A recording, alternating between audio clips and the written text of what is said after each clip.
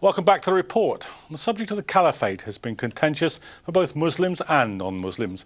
Ever since it was declared back in June by the Islamic State, many Muslims across the globe have denounced the state. But conversation around the caliphate and what it means has continued.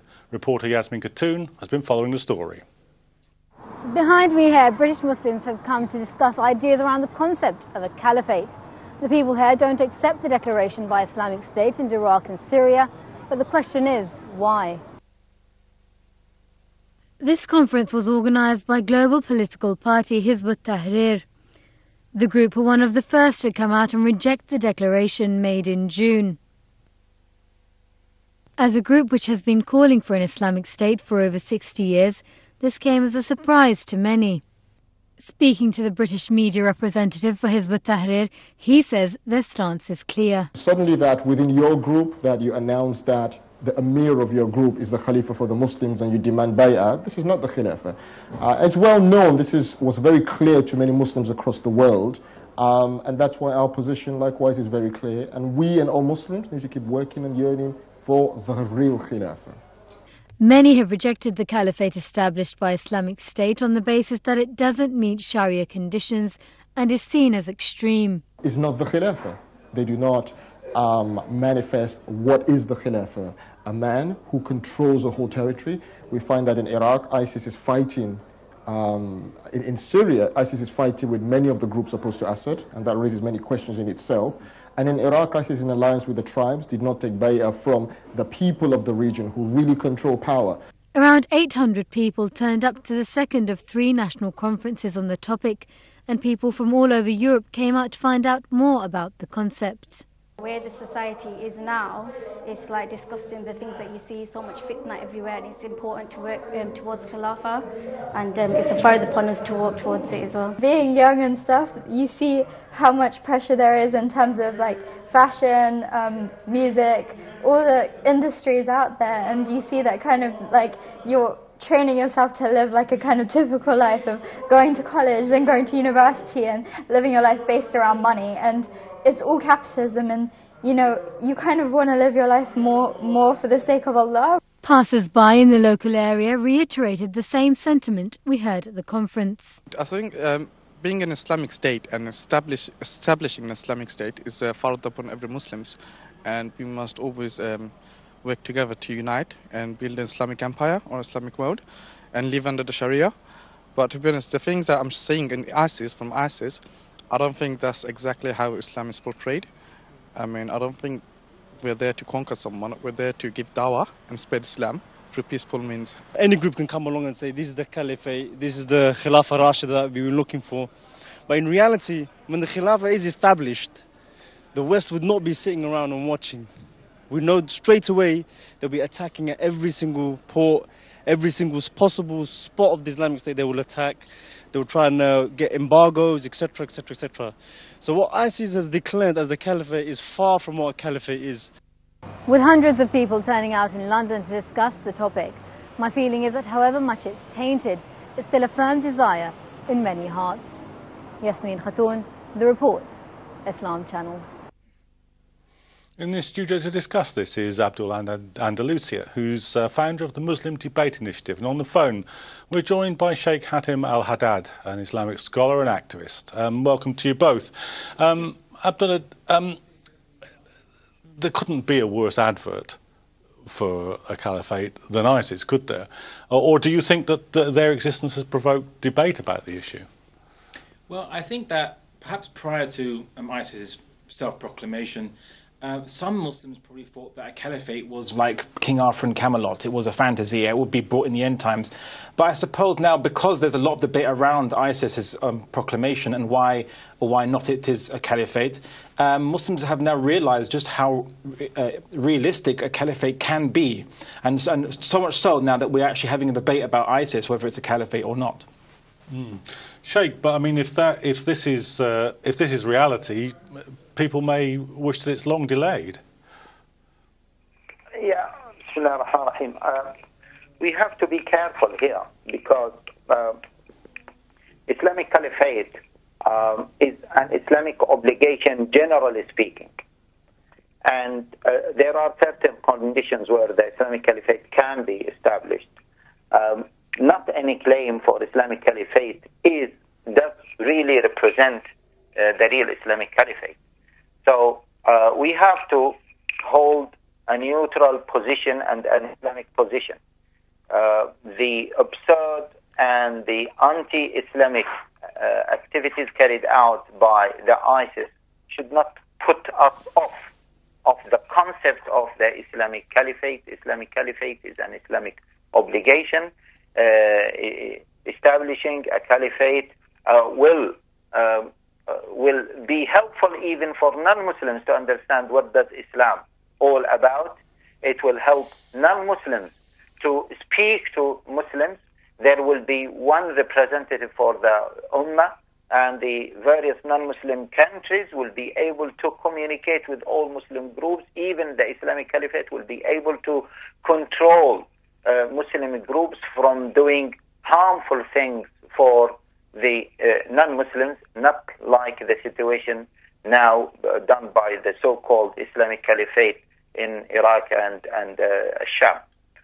So we have to be careful and hold the Islamic position, which is a moderate position and a neutral position. Yeah. Sheikh, what would be the conditions, if this is an illegitimate caliphate, what would be the conditions for a legitimate caliphate? And I think the question that many people will ask is, and where does political consent come into this? This would be a question asked of any political project from the far left to the far right. Where do we get our say? Yeah. This is a very good question. Okay. First of all, let us understand, what does caliphate mean? The word caliphate. Khilafah means representation. Okay? Or either one of its political meaning is representation, or the main meaning for it is representation. So, the word khilafah should, by its essence, should represent the vast majority of Muslims.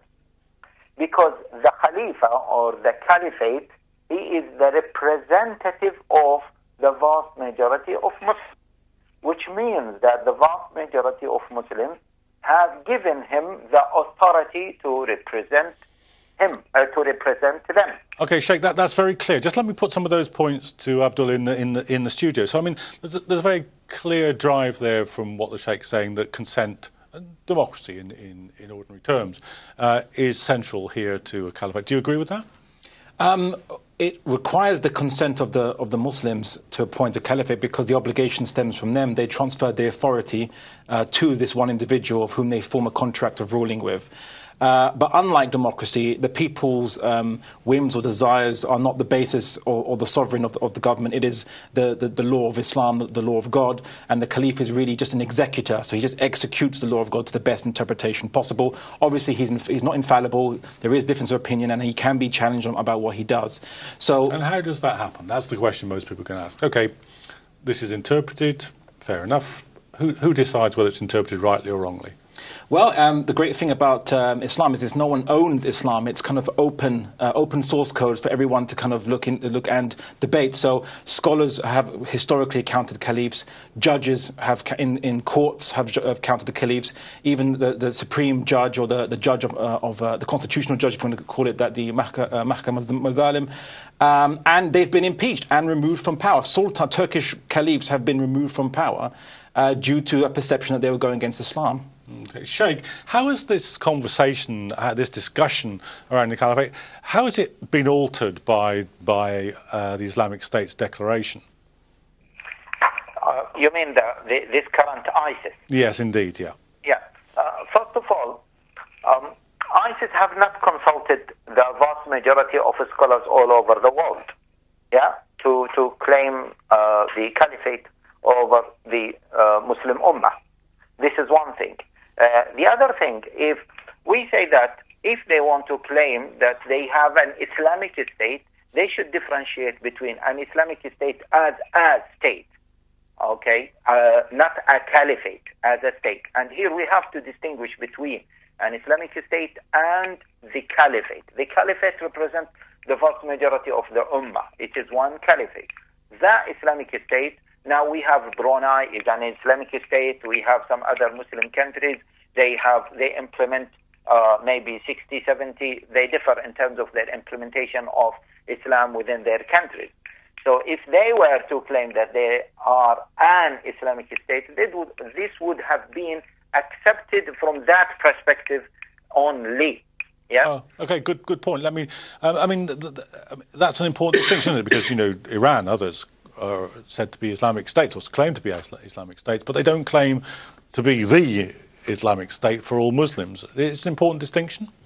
Yes. Well, first and foremost, a lot of countries which claim to be Islamic are not Islamic. They've mixed some secular democratic laws with Islamic laws, or they have a modernist interpretation of Islam which they implement. So they're not necessarily Islamic states. However, even if ISIS was an Islamic state, or was a state, as in one that could provide security for its own members, currently I don't think it can. I don't think Abu Bakr Baghdadi can give a public speech without fear of being a drone attack hitting him. So not so much of a caliph if he can't protect himself, let alone his people.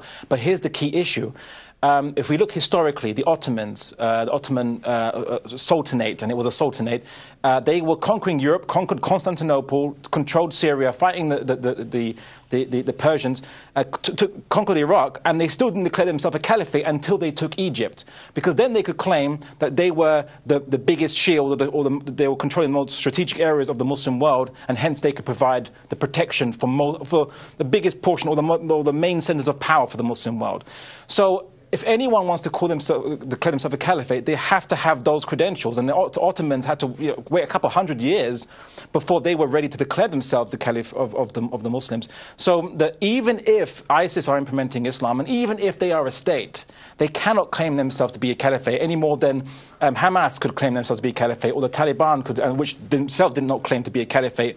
And so on. So you can't just say I'm the caliphate, and yet you only control a small fringe area or a small part of the Muslim world, and even that, not really you control it properly or securely. So really, you have to look at the historical precedents for this. You can't just say Islamic State, now I'm a caliphate. No, the situation in the Muslim world is that we're spread out. We've got different centers of power. Just let me ask you one final question. That conference, it was organised by Hizb ut-Tahrir. They're seen as quite a marginal group even within the Muslim community. Is this a debate which is now much wider than them and across the whole of the Muslim community? I don't know if I don't think Hizb ut-Tahrir are marginal within the Muslim community, but what I would say is that the concept of caliphate is not owned by them. The concept of caliphate is owned by all Muslims. It is prescribed by the Prophet Muhammad. So he prescribed this, and it's an obligation upon all Muslims. And I think that the debate about the necessity of the caliphate, or rather you should say the debate about how we implement the caliphate and how the path towards it, is certainly a conversation that's spreading around the Muslim world, and it's extremely vital it does so, because we need to see the realization of these things, because so much of our problems are rooted in the absence, and started from the absence of a caliphate. Okay, thanks very much. Well, I'm afraid that's all we've got time for on tonight's programme. I want to thank all my guests, and of course you at home for watching. Remember, you can keep up with our Twitter conversation on all of tonight's stories by tweeting @IslamChannel and using the hashtag #TheReport.